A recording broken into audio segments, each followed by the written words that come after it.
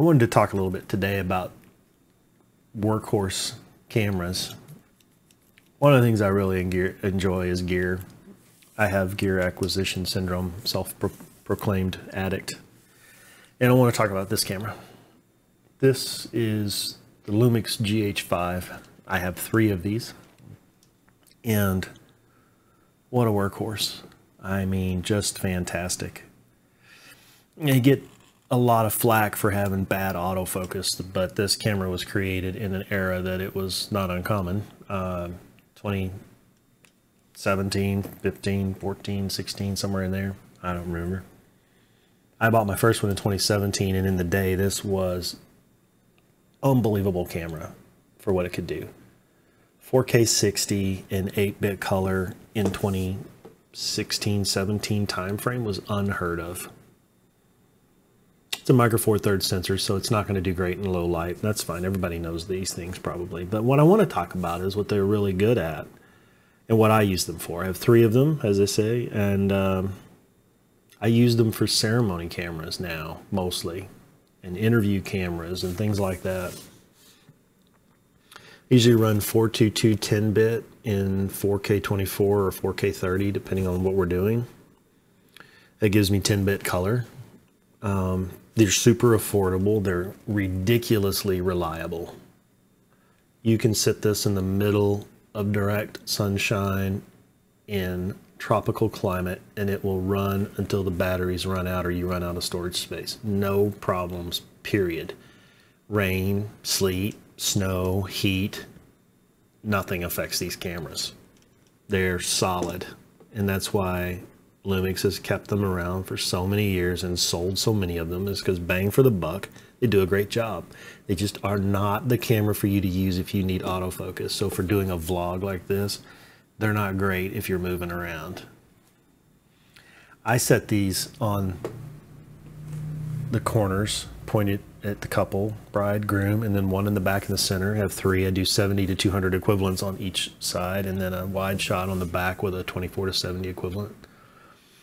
I run usually 4K 24 on those and 422 10-bit, and with one battery you can run for 2 hours. If you get the battery grip extensions, which you can buy cheap knockoff versions of, you can put another battery in that and you can get up to 4 hours worth of recording time until you run out of SD card space. It uses 2 dual slot, it's dual slot, it has 2 SD cards that are affordable, great media, and you can dual record to those slots. Yeah, it's a great camera. It just doesn't have great autofocus. And so the way we use it is we set them on tripods and set them up before a ceremony and hit the record button and they just run. And that's what I want them for. I want reliability at a wedding. We can't afford to not have something that works, and they work. If you are using them for other things outside of that, you can do back button manual focus, if you're familiar with that. Works really well. So what it is it's one quick pulse of the focus, like the autofocus, and then it's locked there manually. It's a great way to do it. You're framing a shot of a bride getting dressed, you hit the button one time, boom, it focuses, and then it's manual from that point. It's very easy then. You don't have to sit here and twist the dial and think about it. When it comes to that, single button, single pulse style focus, it's phenomenal. It does good. It's quick. It's accurate. It just doesn't do well with continuous. So anyway, this is a workhorse, the workhorse of the industry, at least the wedding industry, I think. If you don't have one, maybe you should. They're affordable. They're so affordable. The lenses are small and light, and so yeah, I love the camera for that. It's great for that use. It's not for everybody. Doesn't have a like sexy log profile. You can get Vlog L, which is a light version of Vlog. It's not super great.